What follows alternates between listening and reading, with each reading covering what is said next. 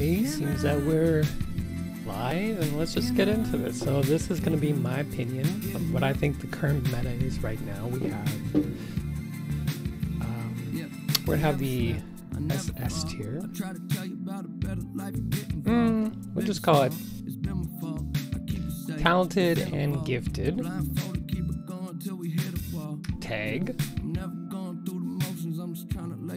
And then we'll have, I don't know, we'll get there when we get there. But, you know, first things first, really obvious. Right now in the current meta, talented and gifted Pokemon include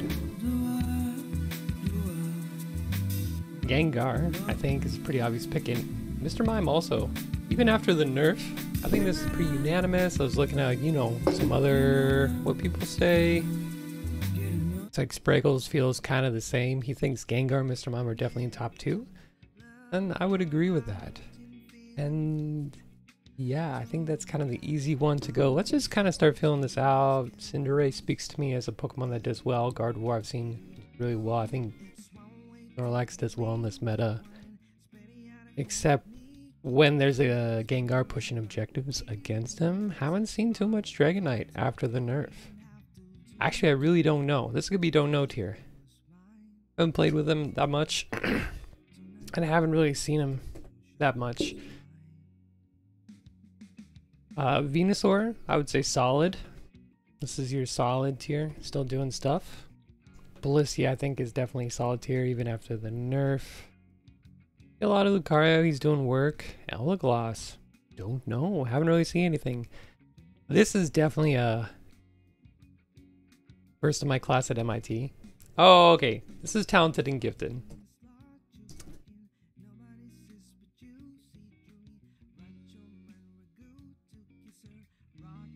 And this will be first in my class at MIT.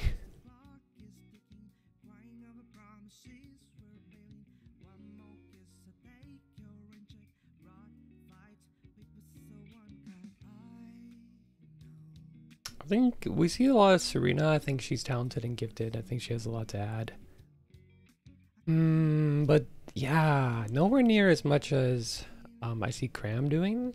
So I feel like he's kind of in a tier above all these other Pokemon I've mentioned. I think Ninetales is also doing okay. I've seen Mamoswine put in quite a lot of work.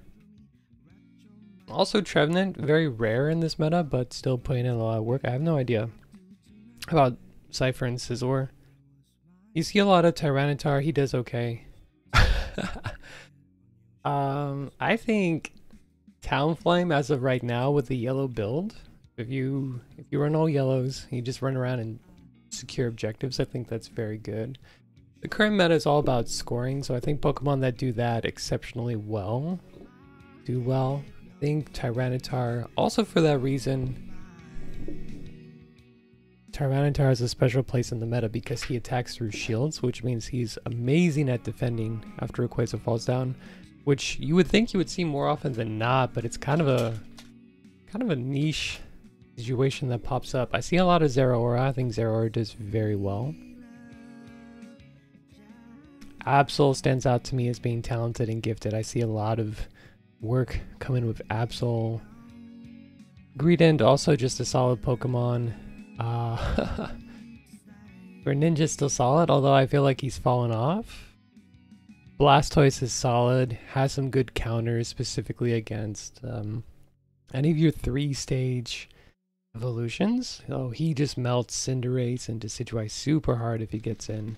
All these Pokemon are just solid. It's kind of a boring tier list because I think the game is at a stage where it's most of the characters are very well balanced, very well tuned. I do think Charizard is talented and gifted just because he's still amazing.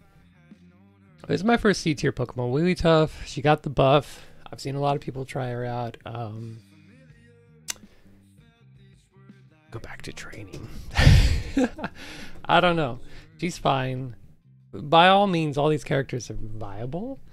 I just don't see quite as much work being put in with them. I think Azumarill is very good still.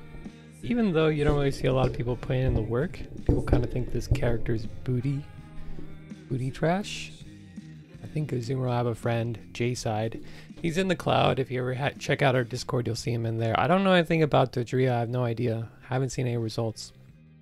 I'm excited for him. I think he's potentially going to be a solid Pokemon.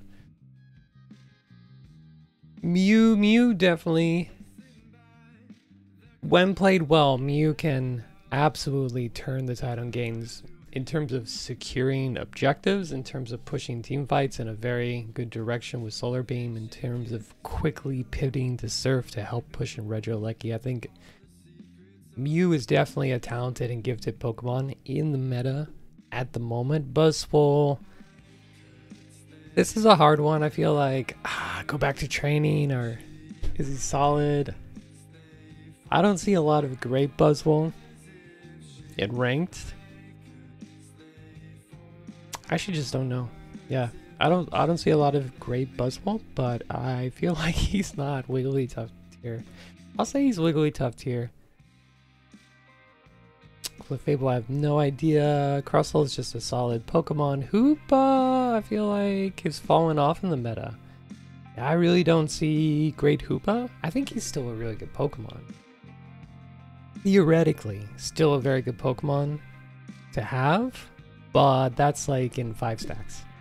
Are a very coordinated team play. I guess I should do a solo queue list and a...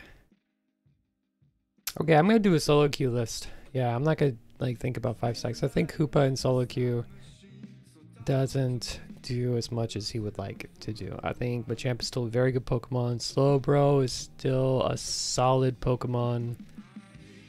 Solid defender. I think all the defenders are kind of cozy and solid. They're not talented and gifted, and they don't go hard. Why did I put him in talented and gifted? That doesn't make sense. Tyranitar is a solid Pokemon.